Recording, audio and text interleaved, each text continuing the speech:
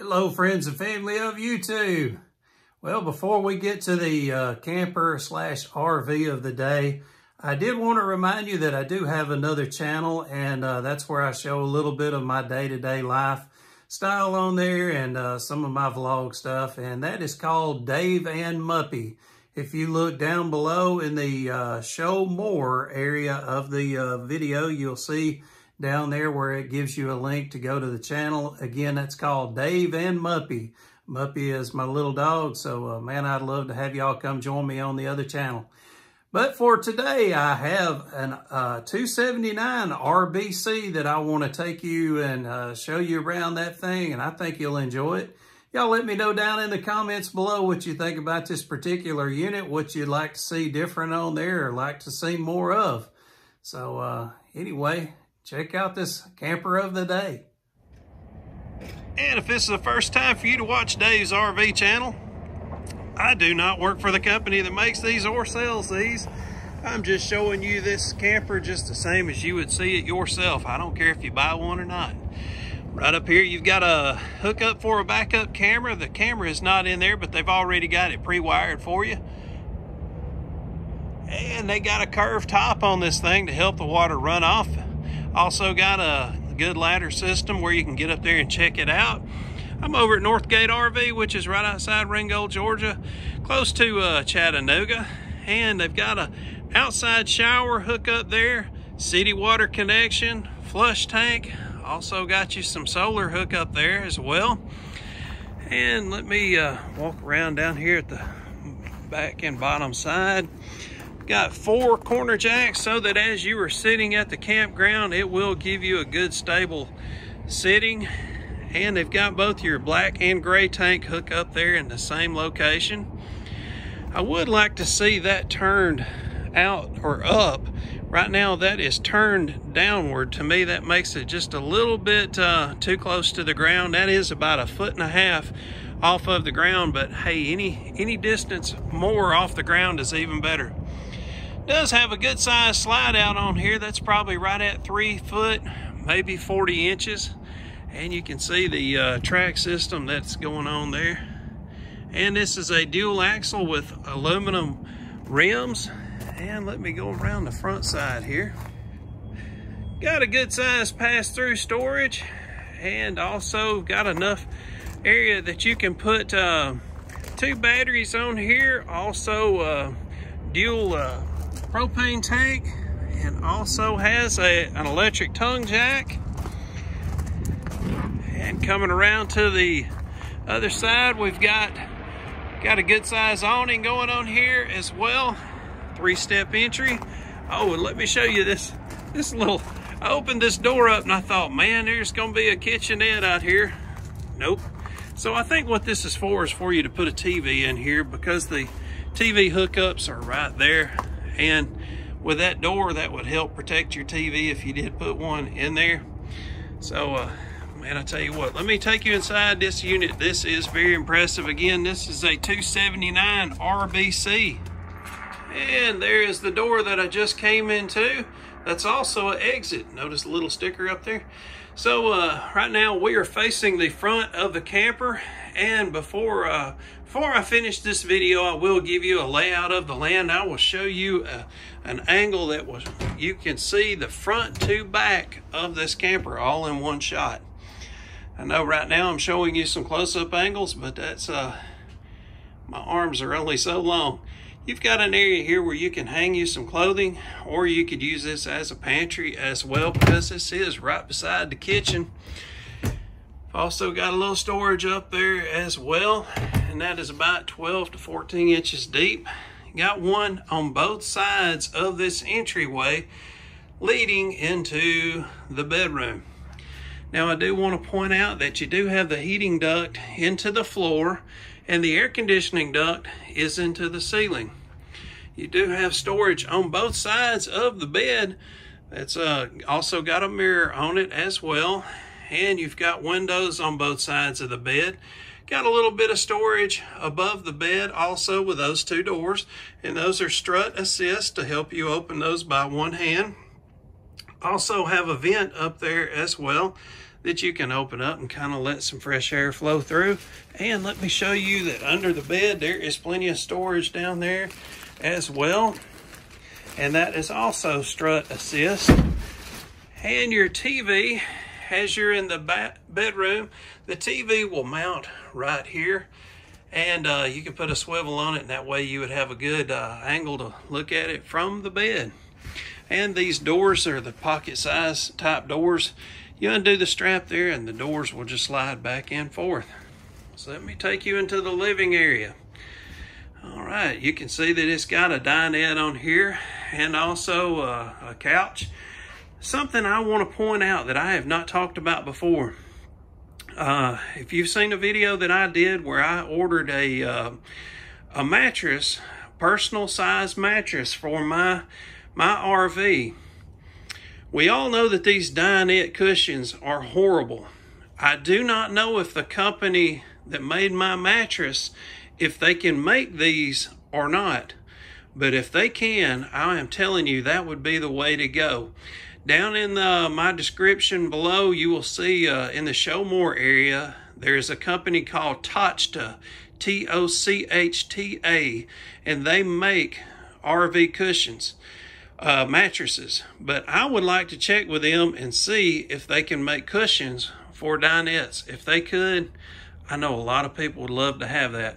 Anyway, you've got storage down below the dinette as well, and I don't think I talked about it, that the dinette can break down and make into a little bed system as well.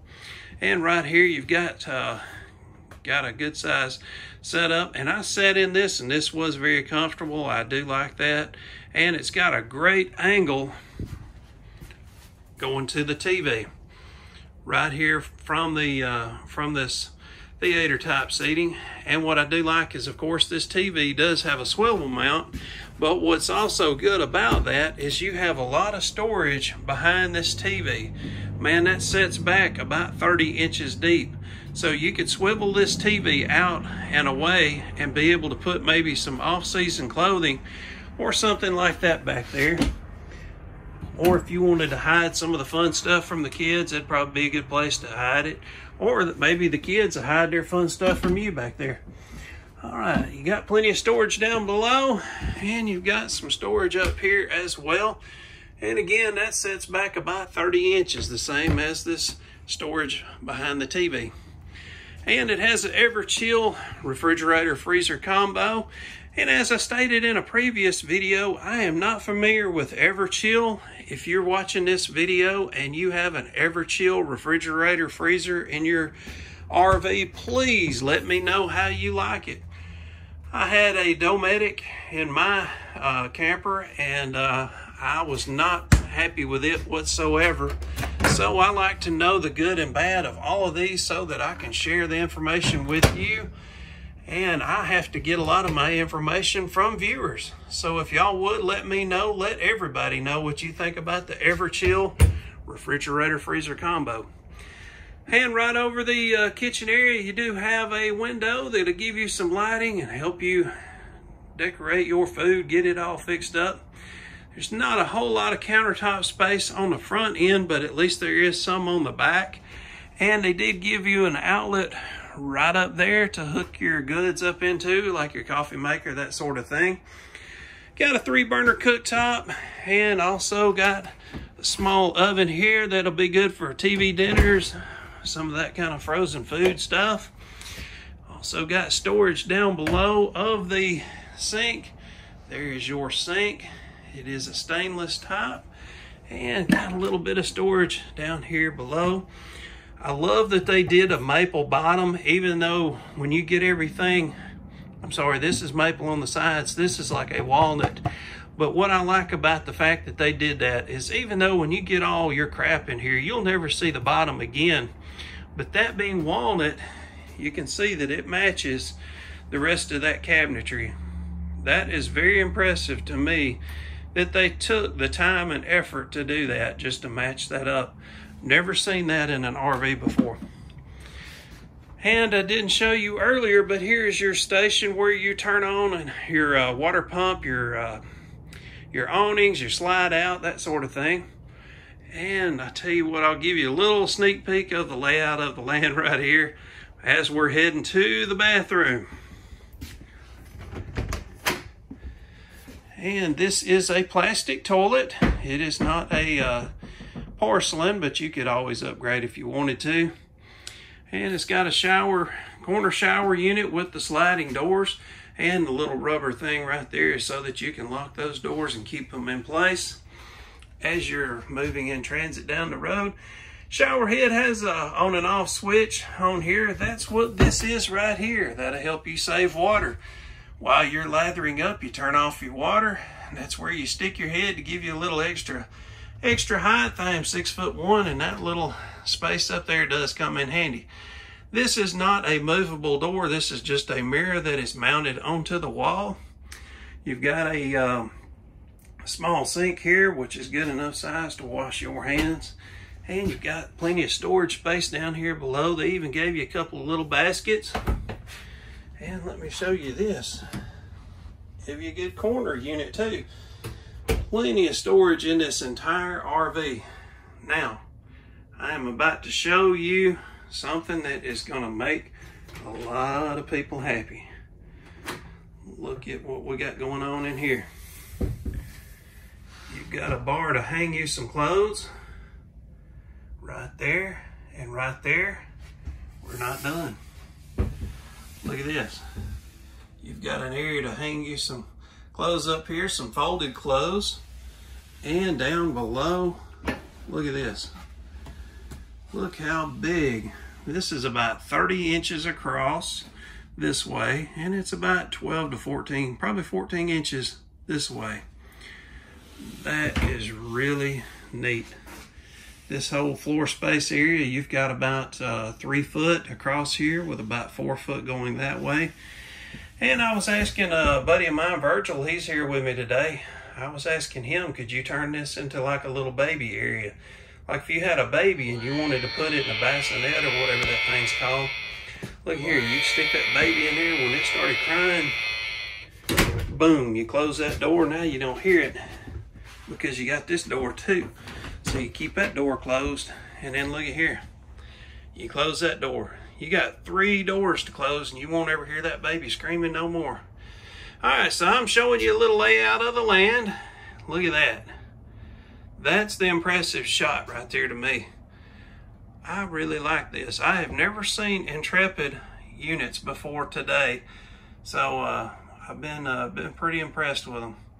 Quality of them seems pretty good from what I can tell, and I'm just liking the color scheme, color palette that they used.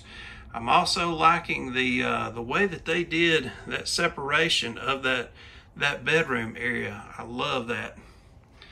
All right, so and we're facing towards the front right now. So as I go all the way to the front, and again, imagine if you was to close these doors right here, and you got that baby back there, yep, you won't hear that thing crying. I don't have kids, folks, so I'm just joking. I've never had kids. I'm a very lucky man. All right, so that's the layout of the land towards the back of the camper. And you could upsize that TV. If you did not want to get to that storage behind the TV, you could go with a much, much larger TV. I mean, a whole lot larger.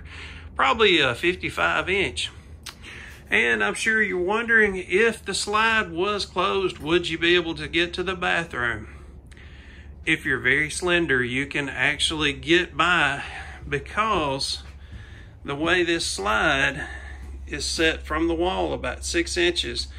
If the slide was over about a foot, you definitely could have, because if I have measured it correctly, it will come to about where my foot is, so you would have that much space to get by.